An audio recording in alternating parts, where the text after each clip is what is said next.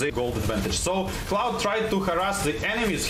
Turns out he harassing the Faramis. Faramis tried to use second skill, trying to focus glove. Super big ultimates from the team Lil Gun, and what is going to be Carry trying to picking up kills here and there. 3 kills already dead, 2 low HP going to the base. Lord to be the Tron. Yes, it's going to be the Tron probably. Focusing the first target, first kill on the Grok, flies in. Carry it's just the munchies for Carry.